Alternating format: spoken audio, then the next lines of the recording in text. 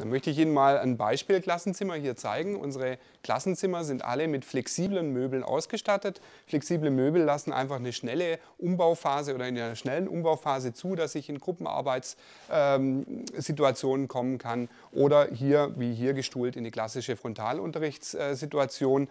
Wir haben alle Klassenzimmer natürlich ausgestattet mit Beamer. Wir haben alle Klassenzimmer ausgestattet mit einer Dokumentenkamera, natürlich auch den zugehörigen PC und Internetzugang. Versteht sich, wir rüsten jetzt nach und nach die Klassenzimmer nicht mehr mit Beamern aus, sondern mit solchen Monitoren, wo Sie hier auch perfekt sehen. Der wird danach auch in einem Klassenzimmer landen. Unsere Naturwissenschaftsräume haben wir insgesamt 6 Stück, die alle ganz neu renoviert worden sind. Das heißt, sie sind alle auf einem technisch einwandfreien Stand. Wir haben eine flexible Gasanlage, die von oben heruntergelassen werden kann, dass auch kleinere Schüler die Möglichkeit haben, hier diese Anlage zu benutzen. Wir haben zudem interaktive Whiteboards in den Fachräumen.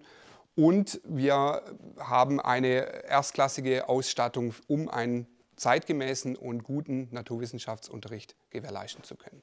Unsere Technikräume, 3 Stück an der Zahl, sind hervorragend ausgestattet, die teilweise individualisiert sind für gewisse Metallbearbeitung, Holzbearbeitung. Wir haben CNC-Fräsen, um auch hier einen modernen und guten Technikunterricht gewährleisten zu können. Zudem gibt es PCs nur für den Technikraum, um eben auch Programmierungen machen zu können.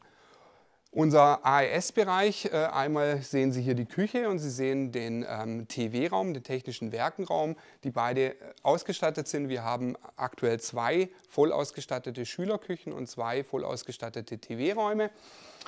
Und wir haben zudem 3 Computerräume im Haus, die mit jeweils 2x16 und einmal 24 bzw. 28 PCs ausgestattet sind. Dann ganz neu haben wir jetzt iPads. Wir haben für den Schulverbund 125 iPads, die wir mit unserem flächendeckenden WLAN hervorragend hier im Schulverbund nutzen können. Wir haben die Geräte natürlich auch jetzt für das Fernlernen und können die auch ausgeben, aber sie sind natürlich dafür gedacht, dass wir mit diesen Geräten auch im Unterricht sinnvoll und qualitativ gut arbeiten können.